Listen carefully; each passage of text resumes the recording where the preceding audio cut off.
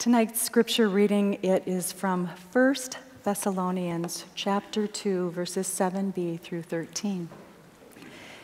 Just as a nursing mother cares for her children, so we cared for you. Because we loved you so much, we were delighted to share with you not only the gospel of God, but our lives as well. Surely you remember our toil and hardship. We worked night and day in order to not be a burden to anyone while we preach the gospel of God to you. You are witnesses, and so is God, of how holy, righteous, and blameless we were among you who believed. For you know that we dealt with each of you as a father deals with his own children, encouraging, comforting, and urging you to live lives worthy of God, who calls you into his kingdom and glory.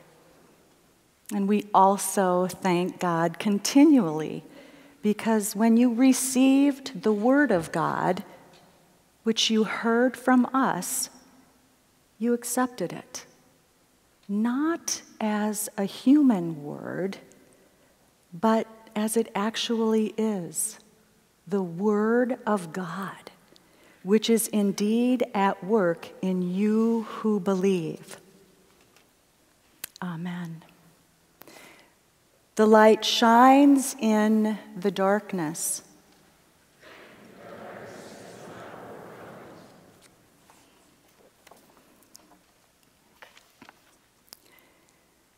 When I was growing up, I was mostly church was mostly an Easter Christmas thing.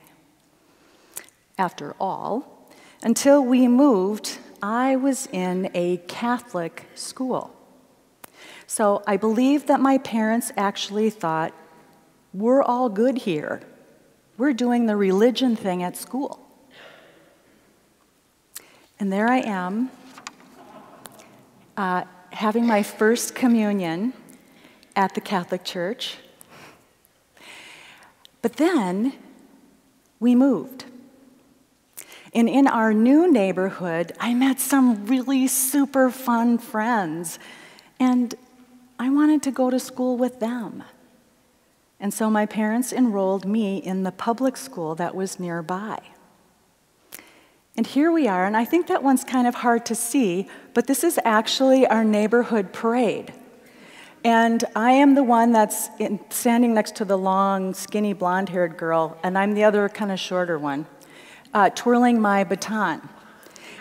And these are the new friends in my new neighborhood. And we had such a great time, and we paraded through the entire neighborhood. And Terrell Overpeck, you can't see her, she's kind of more toward the end, but she very quickly became my very best friend. And she only lived a few houses away. And her mom's name was Marlene Overpeck. And I remember thinking how beautiful and nice her mom was.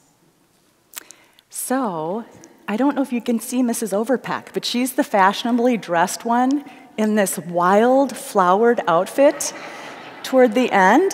Now, this is the 70s, so let's just go with that, right? That's Mrs. Overpeck. And she was lovely. She was lovely. We didn't play very often at my house, but we played a lot at Terrell's house. And her mom, she was so nice all the time. She never got mad. And she always had cookies for us. I really loved Mrs. Overpeck. Mrs. Overpeck, though, she was continually inviting me to be with them.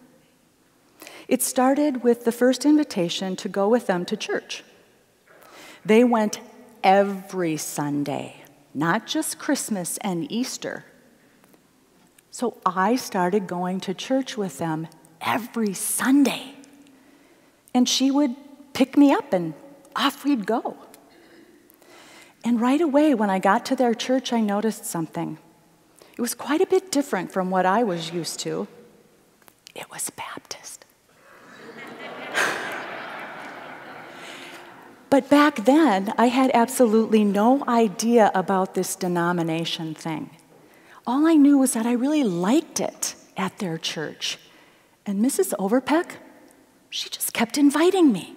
She invited me to church, and then she invited me to Bible school. And then she invited me to Pioneer Girls, which I think is kind of like Girl Scouts, and I actually became a Pioneer Girl. And then she invited me to Bible camp.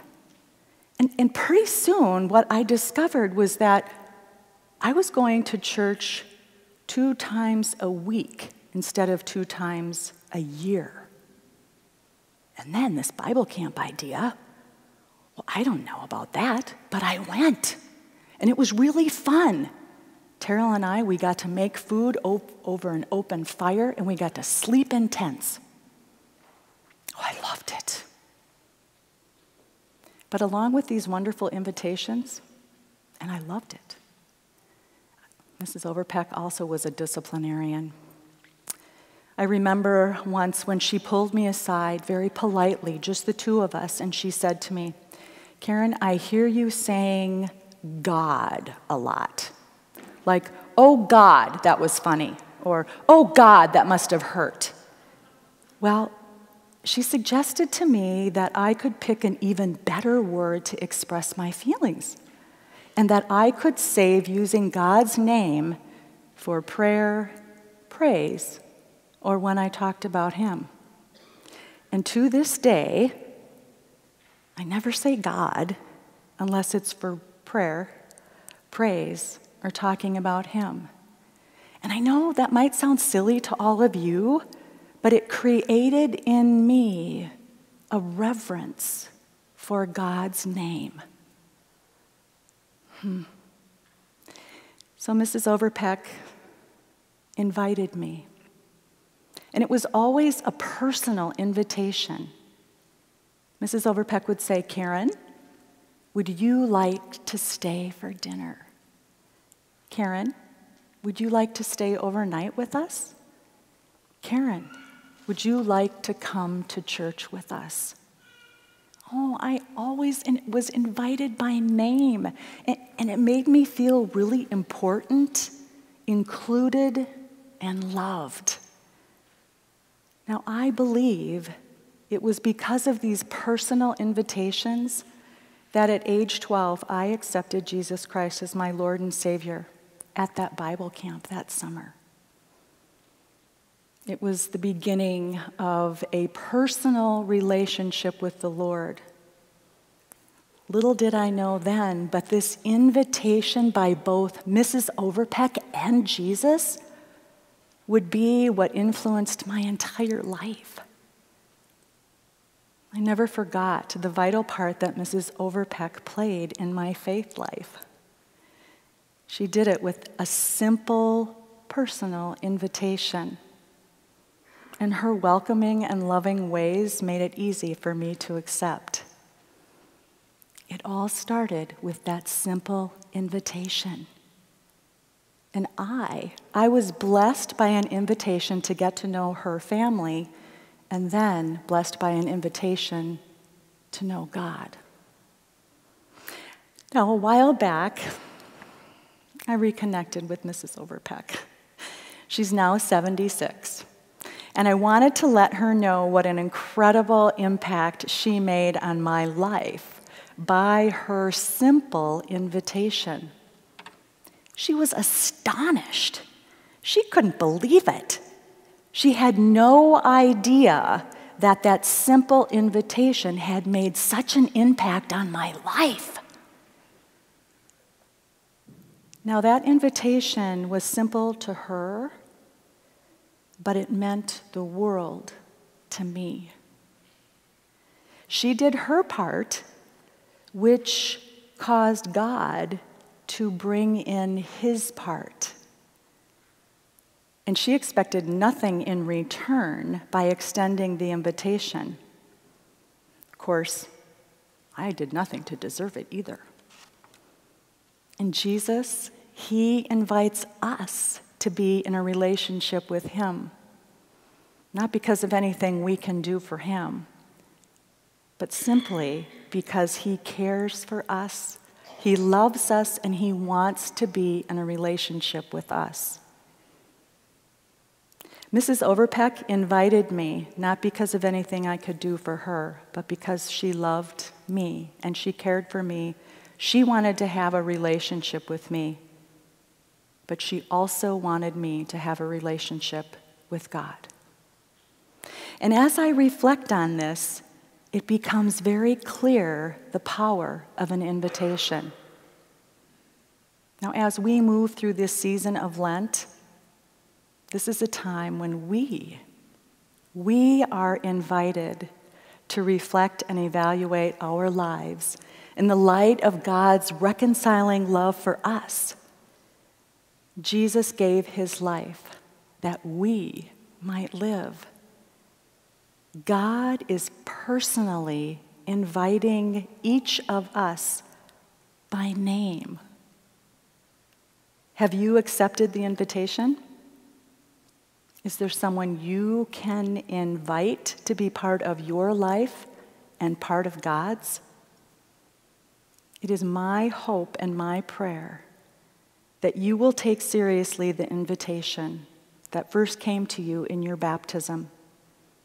An invitation that hopefully takes on a greater meaning as you make decisions and order the priorities of your life. I believe that Mrs. Overpeck reflects the way Jesus continues to invite us to be in relationship with him.